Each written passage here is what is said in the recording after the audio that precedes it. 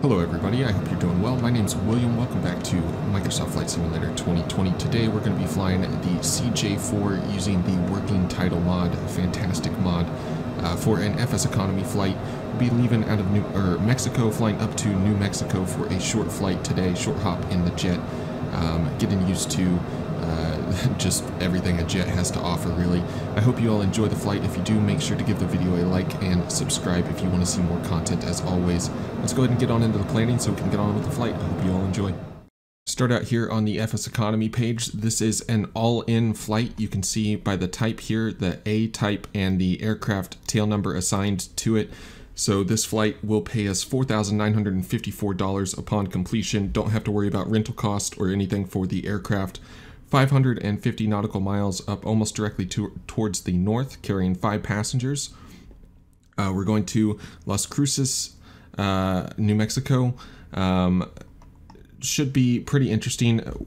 The FSEconomy has us flying the Citation 10. It's not going to matter. We are in the CJ4 and it is assigned to the Citation 10 in FSEconomy. Hopefully they'll add a CJ4 to FSEconomy so you can actually fly as the CJ4. And we can avoid situations like this with the aircraft having 1,400 gallons of fuel on board, and our CJ4 can only hold, I think it's 860. So we'll be flying on full tanks for the flight today, but just 5 passengers for a pretty short flight. And just kind of getting an idea of where we are on the map for the flight today. We're departing here all the way up to Las Cruces, which is around El Paso, in New Mexico, I believe.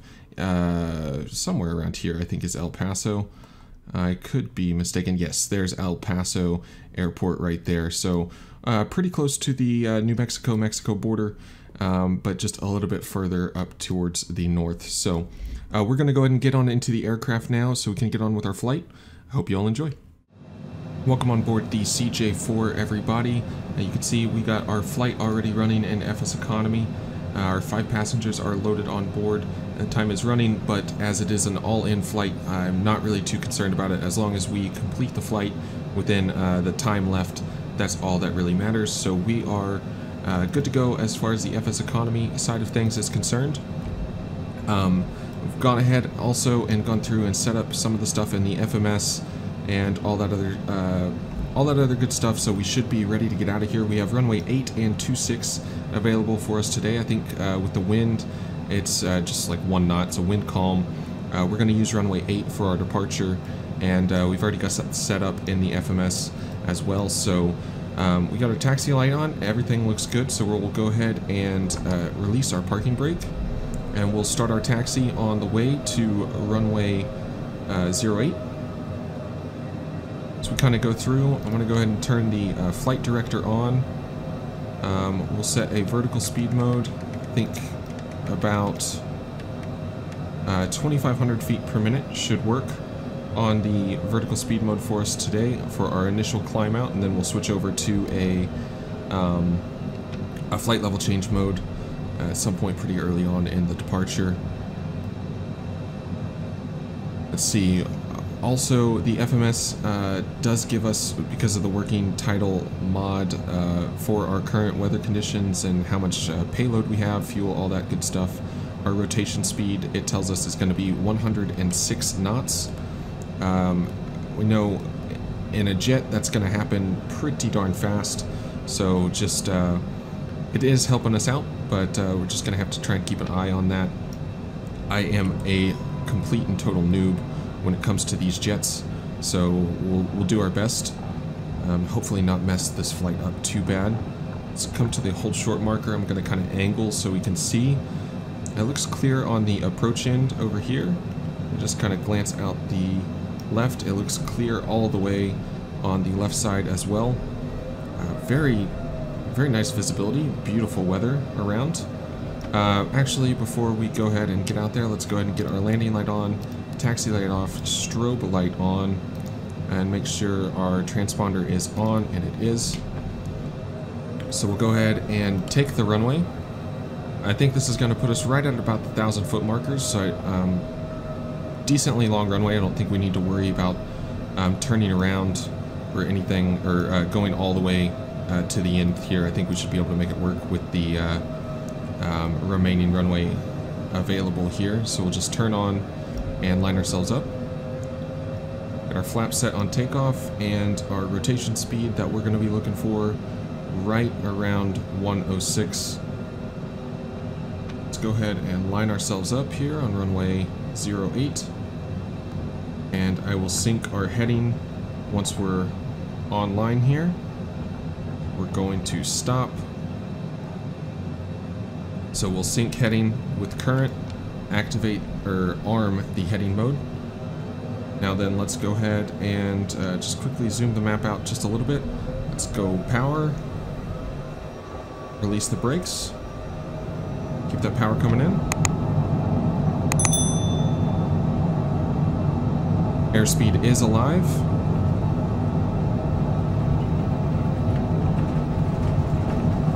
$80 knots.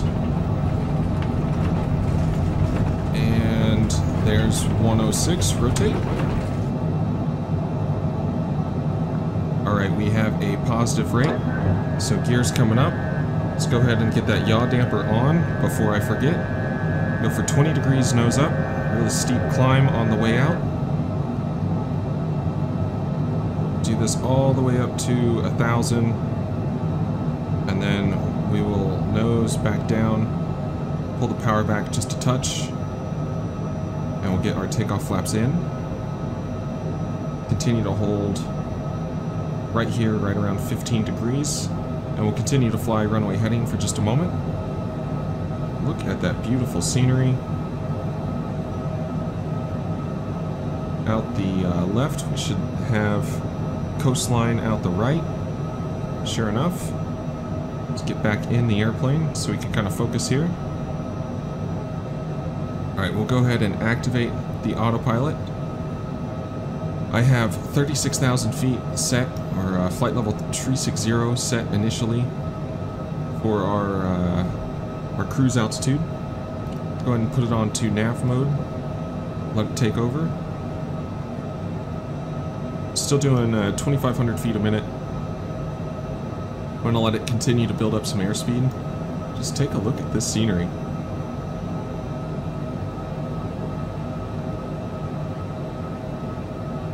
Beautiful clear day. So we'll throw it onto a flight level change mode here at about 230. Go ahead and just sync that up to 230. And we'll keep it right around here all the way up to 10,000. I'm not sure what the transition altitude would be here, but in the US anyways, 250 knots below 10,000 is your speed limit, for the most part anyways. So we have nav mode armed, well activated actually, so it's going to go back and capture all the way up to our first point. We can come down here and select this different screen if we want. Not a huge fan of that one. Let's see. I think it must be that one actually. This is kind of like the plan mode, I believe.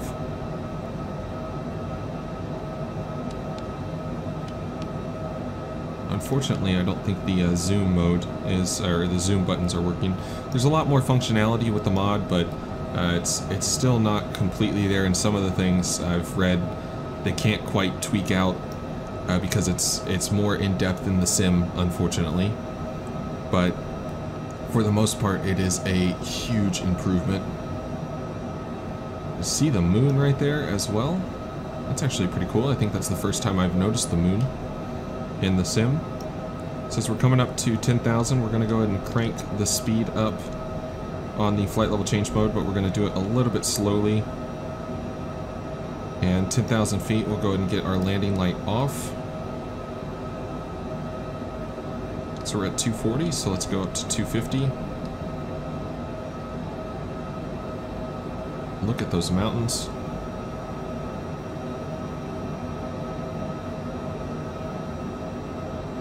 Beautiful departure here out of Mexico on our way to Las Cruces, New Mexico.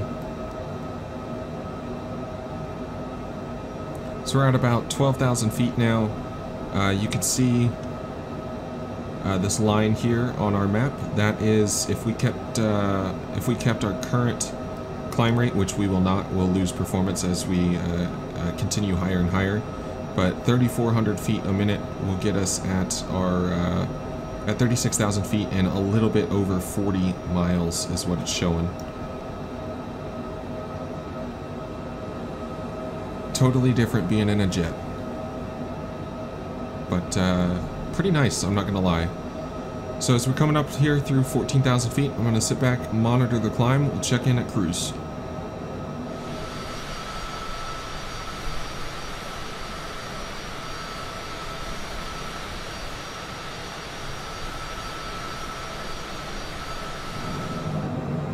Just now leveling out at 36,000 feet, flight level 360. I'm going to start pulling the power back here in just a moment.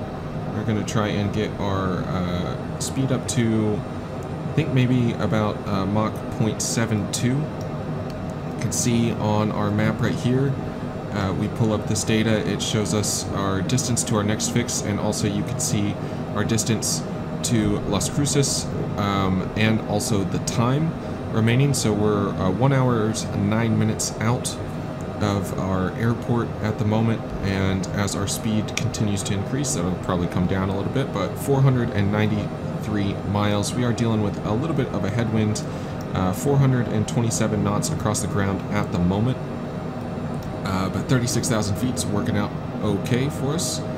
So we're almost up to 0.72.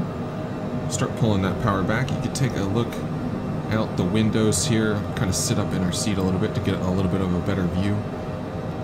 From 36,000 feet, it is gorgeous. Tons of mountains around, absolutely beautiful scenery. I think I kind of found one of the problems with maybe our ability to shoot a ILS approach or something in the aircraft. For the life of me, I cannot get it to switch the source on here from FMS to nav 1 or 2. I thought I'd go ahead and try and get on top of it now and see if I could troubleshoot that problem. I can very easily switch the frequencies over on our left side here, so VRR1, and you can see now we're out of nav mode, we're in roll mode. I can go to nav 2, and it shows up as VOR2, we're still in roll mode. And then once again back onto FMS, and then we have to rearm our nav mode, and it's good to go. But I cannot get nav data or anything like that to work on this screen. If we pull up the lower screen, it should be something I am able to change down here under map SRC, from my understanding. But whenever I try and select the menu item, that button doesn't do anything. So we'll see. I may be able to troubleshoot it, but I think we may try and just use an RNAV approach into Las Cruces or something if we need to. But that's kind of where we're at. So I'm not going to worry about it too much. We're in a jet cruising at 36,000 feet over some beautiful, beautiful scenery. So we'll get our head out of the menus, enjoy the views for a little bit. We'll be back whenever we're about to plan our descent into Las Cruces.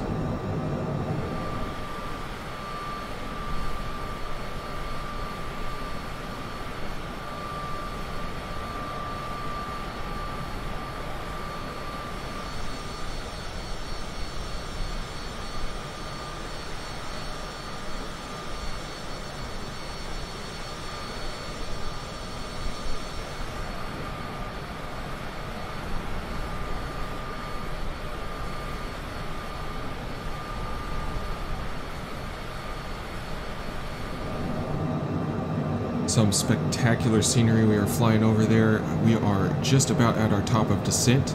You can see the little TOD marker there on our map, and we are 51.5 nautical miles from Beacon. Still showing 115 miles out of La Cruces. I do have the RNAV for runway 12 plugged in already, and we can see our next point here, which is just about 92 nautical miles. Is our initial approach fix for that. It has an altitude of 8,100 feet, so we'll go ahead and plop that into our altitude. selector here, and we will get ready and start our way down.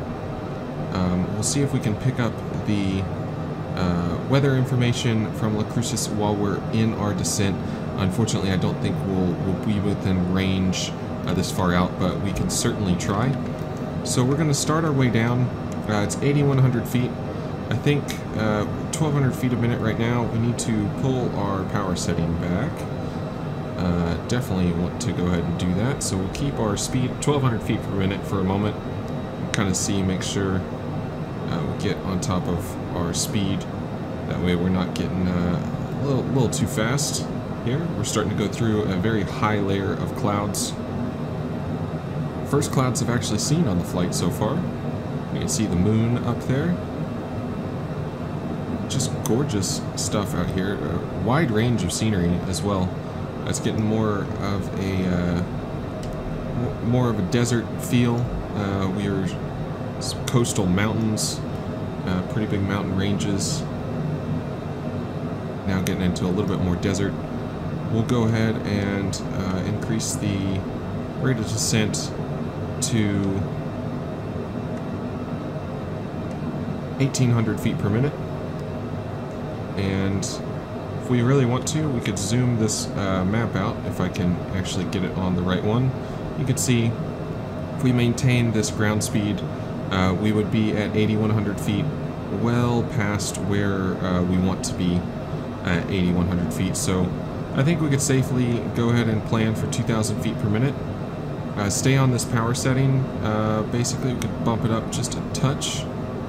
Get the aircraft back up to about 260 knots indicated. And start our way down. Cross our cross beacon in the descent and try and pick up the weather from the AWOS around that point. So we'll just continue on down for now. Alright, we're just crossing over beacon. Tried to plug in the AWOS frequency for Las Cruces, which is 119.025, but if I select it here, last time I did anyways, I didn't get anything. So it's either not the frequency in sim or something along those lines, but that's straight off of the chart, 119.025, so we're not going to be picking up any weather for our approach, I guess, so we'll just stick with runway 12. We are still going to proceed on plan for that anyways. We're at 23,000 feet going down to 8,100, and then it will be our next fix, which is IPIT. I am not 100% sure. We're 8,100 feet at that one as well, and then we will proceed down to 6,600 and then 5,180. And pull up the legs here and see those altitudes are already all plugged in for their appropriate fixes. So we'll leave that up for a nice reference. I'm going to start pulling the speed back a little bit as we get closer to 10,000, but we're just in the leg here now, 36 miles to our initial approach fix, starting our way down.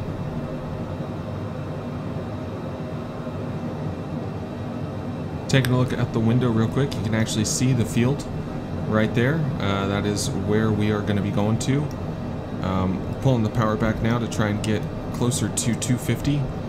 If we need to, we can put out the speed brakes, but I think we should be just fine.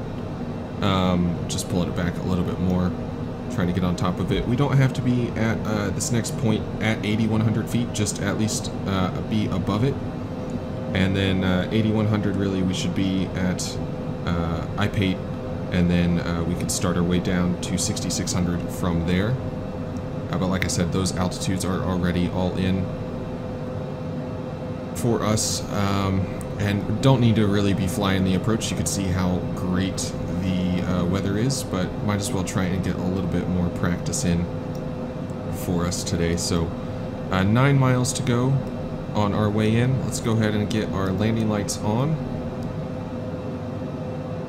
And we are on 250 now. I don't need to add power, we just got to 250.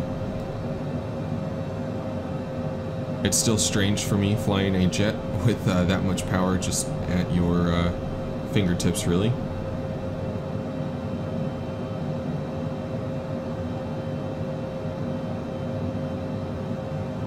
do think we're making the right choice with runway 12, even if the AWAS wasn't working. The wind is definitely behind us. It's about 16 knots at this altitude. It'll probably die off once we get down lower. I was seeing that the winds were pretty close to calm, so I wouldn't expect it to be that crazy on landing, but I'll take it. Look at the mountains out there, nice high clouds, great visibility. Always loved driving through New Mexico. It's incredibly beautiful. While it's kind of doing its thing here, I'm going to go ahead and pull the power back a little bit more. We're going to increase the descent just a little bit. We're going to go to the performance page, go on to approach. Let's just go ahead and say 30 for the outside air temperature, and we'll go 120. I'm just going to kind of guess this one at 5. Just get it to give us a approach speed, and we'll send that on over. So that is complete. Alright, so we're now, let's see, we are on our way to IPATE, and we're still coming down to 8100. That'll be just fine.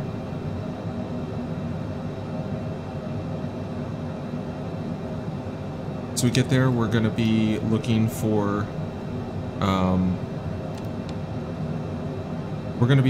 basically 200 knots to get our gear down and our first notch of flaps, and full flaps can happen at 160.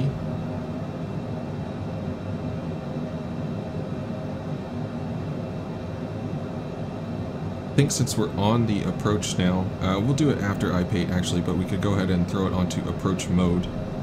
We'll see if we get a glide slope on this one. We should, if we do intersect it at Huxham, just the point in between these two. So we'll get our speed down. We'll go ahead and select 6,600 feet in. Could probably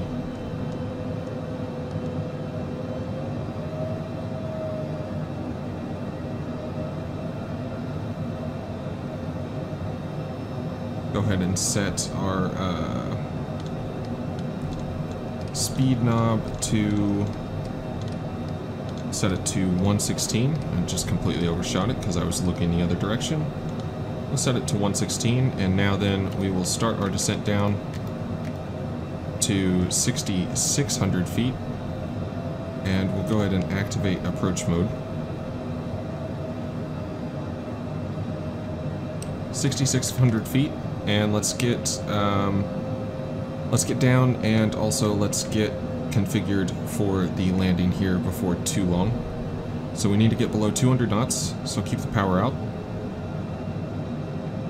You can see the airfield off in the distance.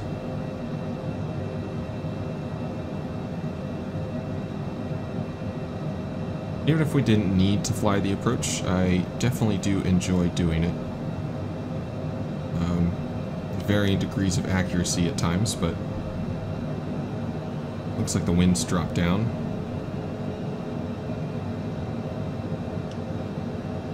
Zoom that map in one more.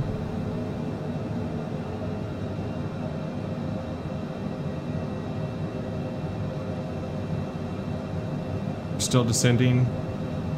See how low we are getting over these mountains, how beautiful they are. Cruising right along. There's 200 knots. Gear down.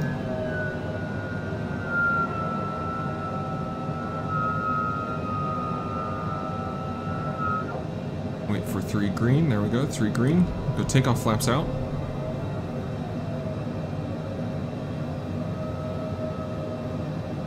Coming up on Huxham. No glide slope or anything, so I don't think we're going to get it. We'll set our altitude bug for 5,200 feet. We're trying to keep the speed up for the moment as we cross over. We will now go down to 5,200. Just try and get on that altitude at Wekvo.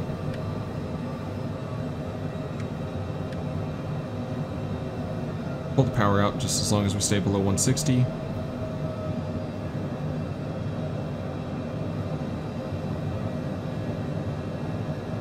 Once again, taking a look around outside. Seems like the colors have kind of changed a little bit in one of the updates. The ground just looks a little bit more vibrant. I don't know if that's just me.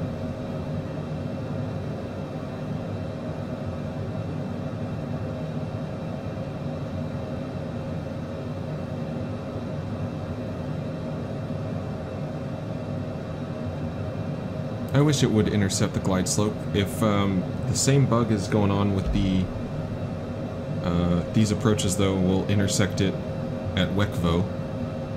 So I guess we'll see. But I'm not going to hold my breath. It's not like we really need it anyways. Let's go ahead and go full flaps.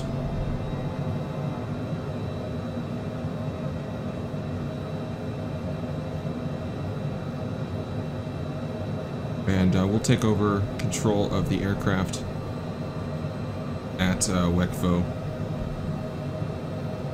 as we cross over, which it's already transitioned us on our, I think so, we crossed, but not quite. Actually, there is the glide slope. Sweet. So yeah, that same deal. Alright, so it's gonna fly us in from here. Let's see how well it manages it and just get ready to turn everything off, basically. 500 feet. We're right on speed.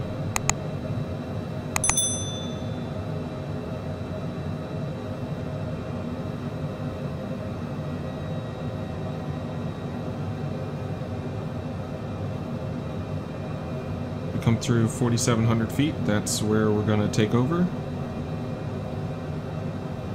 4,700. Alright, we are taking over and we'll be landing the plane here.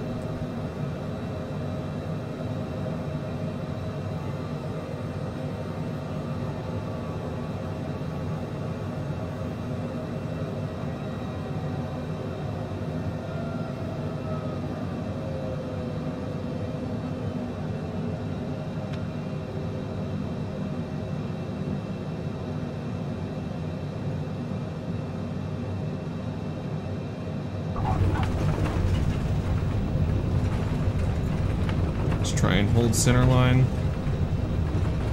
Kind of veered off. Feels like this runway is super narrow. Let the nose down nice and gentle. And get on the brakes now decently hard.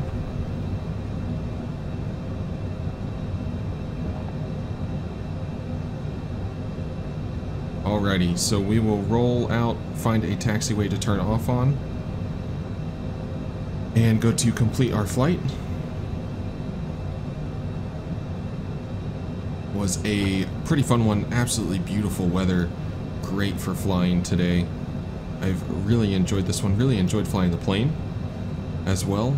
This CJ4 is definitely growing on me quite a bit. I guess we're gonna go full length because I floated a little bit and I was a bit of a baby on getting on the brakes. We could have made one of those turnoffs for sure much earlier. Let's not turn onto the runway. We'll turn off at the end here.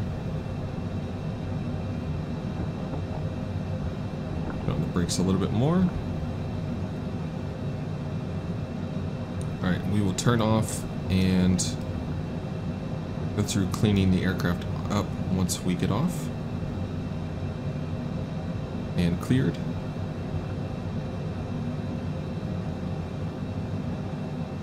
Alright, we are clear, so let's go ahead and get our flaps up, landing light off, taxi light on, strobes off. We'll get the transponder onto standby, and now then we will just taxi on down here to a hangar and complete our flight. I hope you all enjoyed flying along today. As always, I enjoy having you guys along. If you did like this, want to see some more action in the CJ4, or hopefully maybe maybe they've made a mod, I'm not sure. Well, probably not, because the Longitude is a, never mind on that one. Yeah, the Longitude's one of those premium aircraft, so I don't think it's really moddable, unfortunately. But yeah, either way, if you enjoy the CJ4, let me know, and let me know if you want to see it flown a little bit more. I think it is growing on me a little bit. Maybe I'll have to pick up a Citation 10 in FSEconomy and start our own adventures with it. But doing these all-in jobs is kind of fun too. Just you kind of just get to go to a new area and start fresh. And once you're done, you don't have to worry about refueling the aircraft or anything like that, or maintenance. You're just done. So let's go ahead and get the client back up, and I will set my parking brake here. So now you can see the aircraft's location has changed to Las Cruces. Hard enough for me to say. We all know I butcher pronunciations anyways, though. But we are here on the ground. Flight is complete. As always, like I said, I enjoy having you guys along. Thank you all so much for the support. If you want to see more in the CJ4, definitely let me know in the comments below. If you did like the video, make sure to give it a like and subscribe as always if you want to see more content. And until next time, bye-bye.